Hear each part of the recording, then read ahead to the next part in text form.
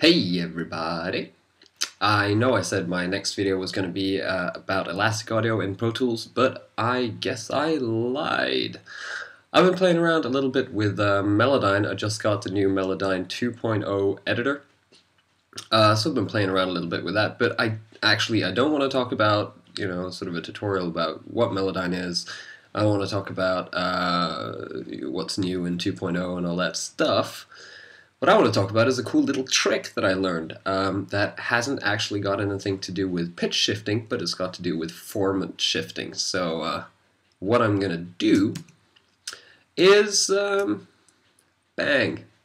drag in a bass here.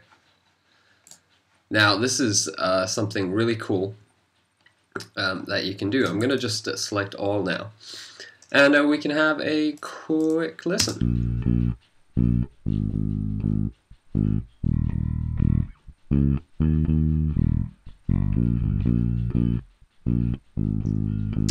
Cool. It's a bass.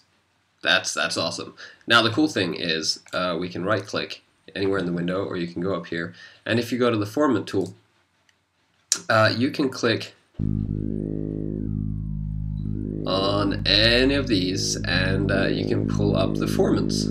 So we're going to try here to begin with and bring it back to the start.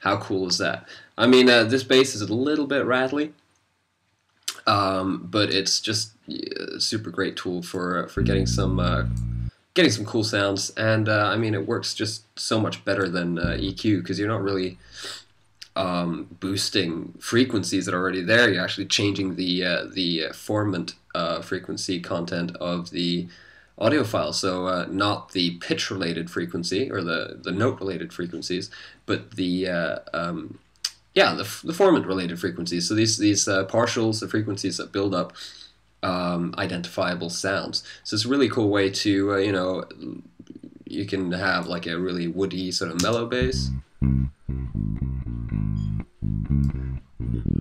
or more sort of a rock bass that'll cut through a mix, and it's a super useful tool for doing stuff like this. So I'm gonna go back, select all, I'm gonna delete it, I'm gonna jump like this to clear all the formant information, and we're gonna check out another application for it.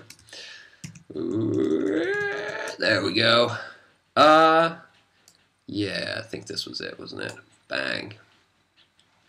Kick drums are literally the bane of my life. And so here we have a kick drum. So of course we can listen to it.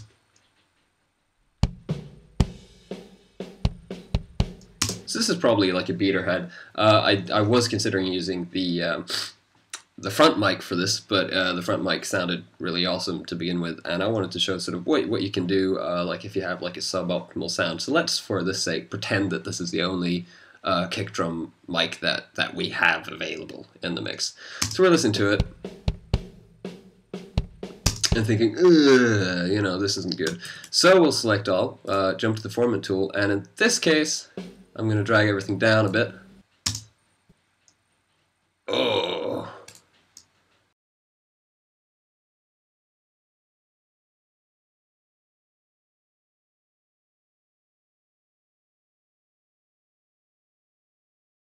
Whoa, Houston, we had a problem.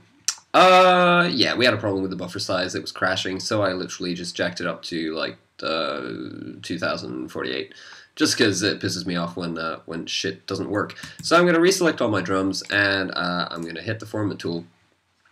And as you heard, they were pretty sort of weaselly, these drums. So we're just gonna drag it down and have a listen.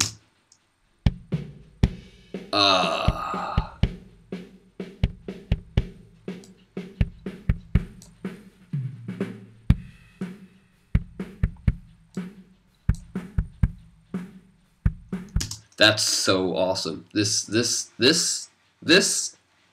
formant thing, sick. I love it. I love it. I'm going to be using it for everything. Speaking of everything, how about we try it out on the snare? I think this could be pretty sick in the snare. I've actually never tried this. I had a previous take where I tried out on another kick drum, but then there was something wrong because my buffer size, it wouldn't record in my recording program. But now it's cool, so let's find a snare. This just makes me so excited. Like this is literally awesome stuff, you know. So I hope you guys can share in my my revelry about this. Let's listen to the snare to begin with. Yeah, so it's a pretty, it's a snappy snare. It's all right, but let's see what we can do. Let's make it just a little darker. Dude.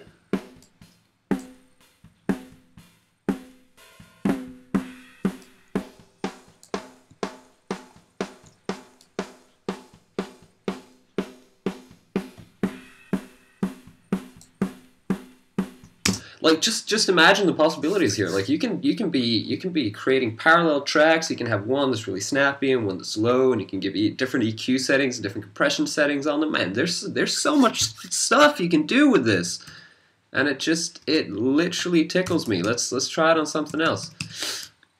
It's just like the world's best EQ in a way, because it does sort of everything you want it to do. Of course, not cool on vocals because formants are literally, what make it work. But let's try on the sort of amped bass. I use sans amp for this, just to sort of give the DI signal a little bit of oomph. And let's have a listen.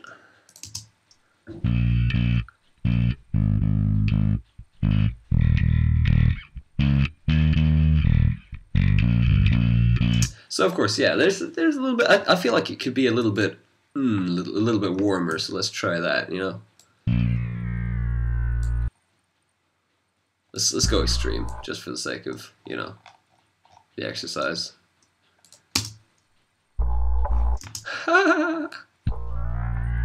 There we go. That's probably.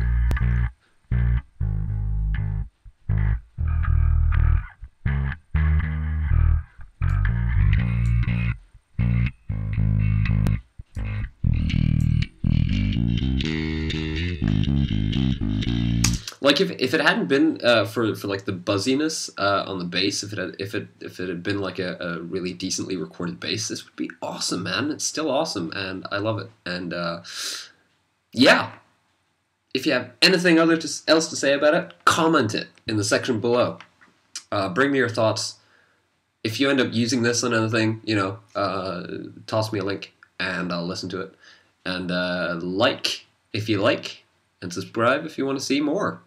And of course, if you have any requests when it comes to videos and such, give me a bell. I'll probably be doing some in the studio videos soon, and I'm a little bit hyper because I haven't been sleeping well enough, and I've got a lot of work to do. And I shouldn't really be doing this, but it's so much fun, I wanted to share it with you sweet dudes. So have a good time, everybody, and catch you next time on the flip side, hopefully with elastic audio, but I don't know.